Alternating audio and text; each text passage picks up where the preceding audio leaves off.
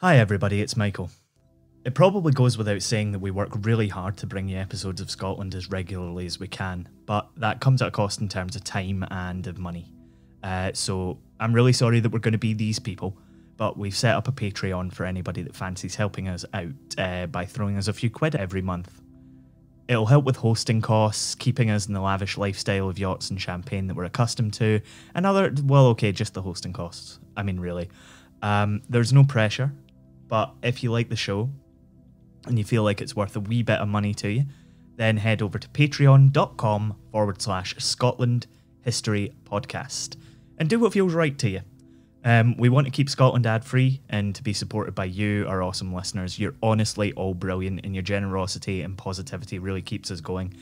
If you're not able to help out, then you know the usual way to help. It's get in a lift and shout about how much you like Scotland. Or alternatively, just put it on social media. Let's not be too weird. They say what doesn't kill you makes you stronger. And that's not true. What doesn't kill you can destroy you. What doesn't kill you can weaken you until you beg for the sweet release of death. That was often true for those who sailed from British ports, bound for tropical climes in the New World. Those who made it there were rarely that many, would find their new homes infested with things that were either evolved to kill pink, soft, fleshy idiots from the land of pink, soft, fleshy idiots who thought they had a God-given right to overrun the entire world.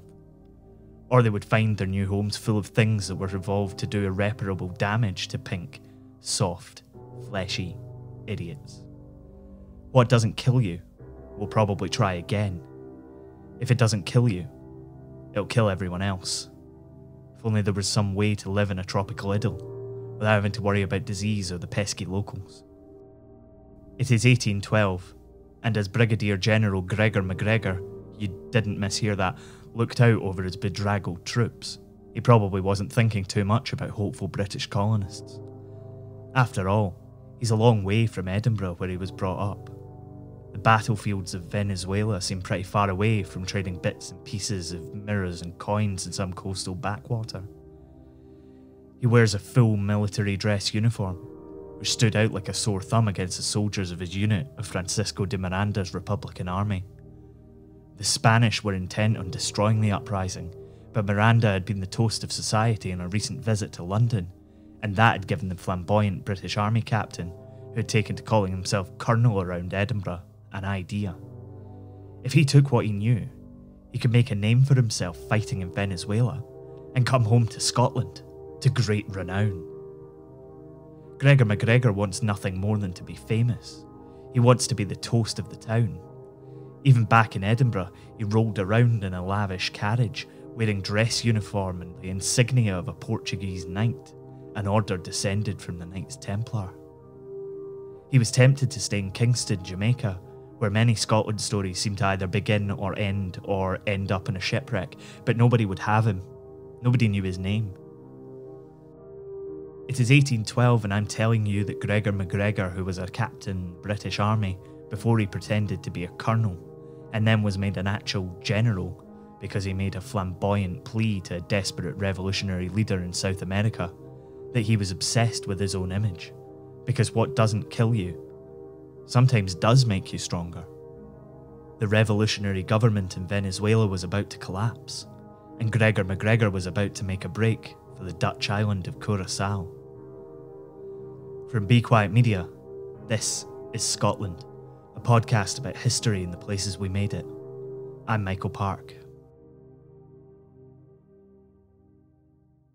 People liked Gregor MacGregor, a man whose name is so satisfying to say it's almost impossible not to say it in its full entirety every time. In fact, just pause this for a second and try it. Gregor MacGregor.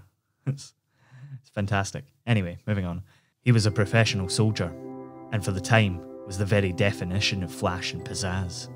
He got bored easily, and living quietly in Curaçao was the very definition of boring. For the next 8 years, Gregor MacGregor bounced around the Americas, offering his services to anyone who was trying to give Spain a bloody nose.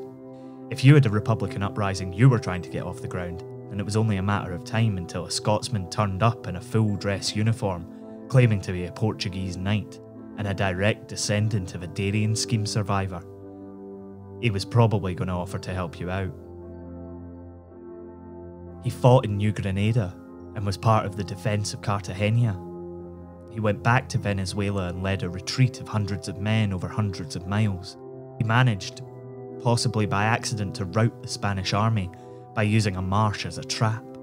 He deployed archers on the other side and watched as the charging Spanish cavalry collapsed into the bog and caught arrow after arrow for hours until Gregor MacGregor's men charged and sent the army that had been following them for weeks packing. That was where Gregor MacGregor had gained notoriety. He had finally proved his worth as a military commander, and the chattering classes in Kingston, Jamaica, were suddenly quite willing to throw open their dining rooms for this exotic hero to regale them with tales of his staggering military prowess. They called him the Hannibal of modern Carthage because of his single-handed defence of Cartagena. They toasted him and they drank to his many military successes.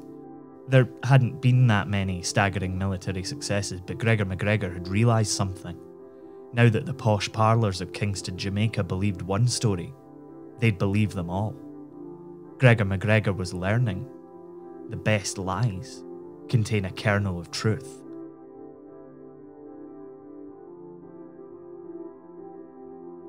A couple of years later, 1820, and MacGregor surfaces in the court of King George Frederick Augustus of the Mosquito people. The Mosquito were descended from indigenous people who had had families with shipwrecked African slaves. Gregor MacGregor was popular with the Mosquito since they didn't have a lot of time for the Spanish, and he was renowned for shooting at them every chance he got, even if he wasn't very good at it. It didn't hurt Gregor MacGregor that the king of the Mosquito wasn't really a king at all. The British had claimed the land decades ago and had elevated the Mosquito tribal leaders to be kings so that the lands couldn't be claimed by Spain. In reality, they very much belonged to the British Crown. Sneaky, sneaky. The king liked Gregor MacGregor.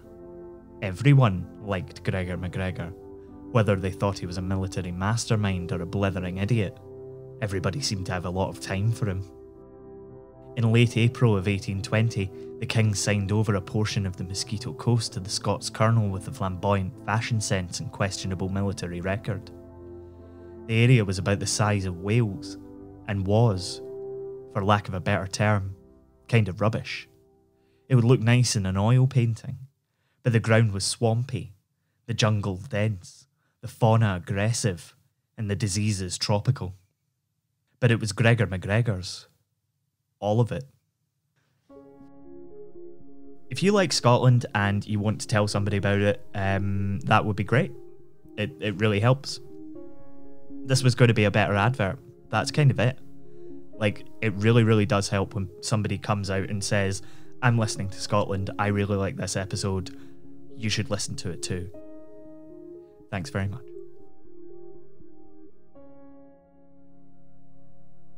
It is 1822, and you're hushed into silence by your host as you quaff the last swig of wine from your glass at one of London's most fashionable tables. The guest of honour is reintroduced, and you sit up and take notice as this man in full military regalia with some kind of Knights Templar badge has the help pass out massive books to everybody. You'd expect a dessert, maybe a nice queen cake.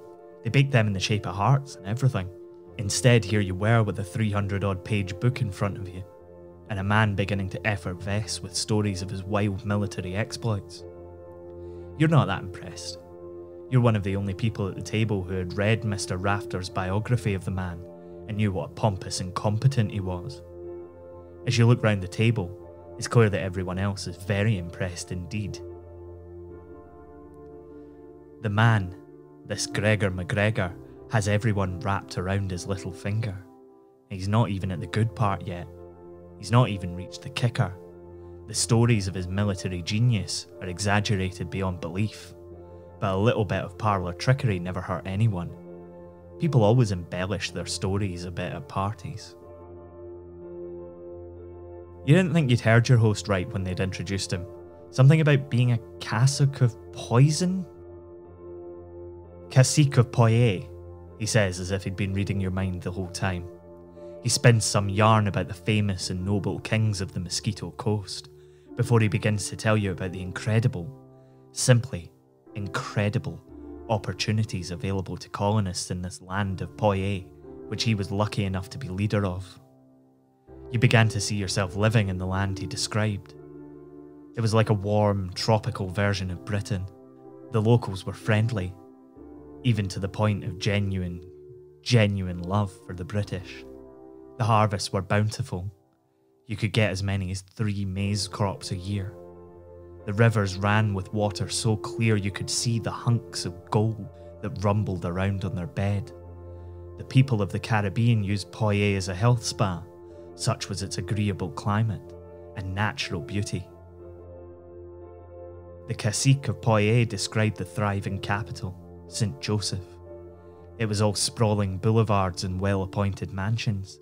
It even had a theatre. He tells you that the settlement is criminally overlooked by most people in Europe, a real land of opportunity for those with the sense to invest.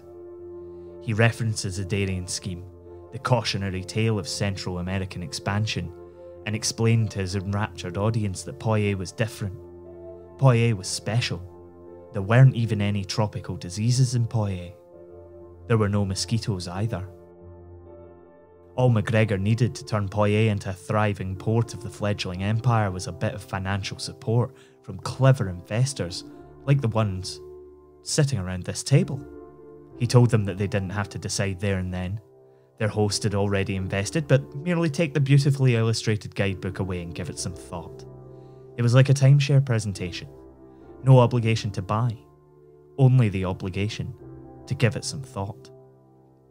You take yourself home and forget about the dashing white colonel for the evening.